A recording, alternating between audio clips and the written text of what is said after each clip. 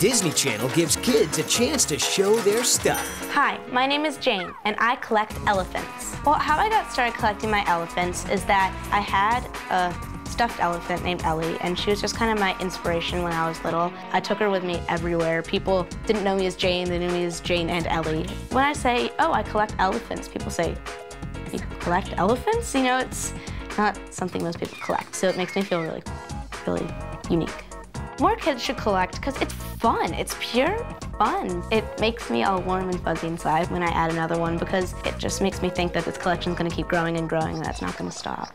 Most of the porcelain and little trinkets are from flea markets and antique sales. You can't look for them. You have to just let them come to you because it's more fun when you happen upon it. It's more of an element of surprise. My friends are really supportive of my collection. Actually, a lot of these are from my friends. This one I got probably, I think, 2 years ago from my friend Virginia. And it's really cool because on the fabric there are all sorts of elephants too.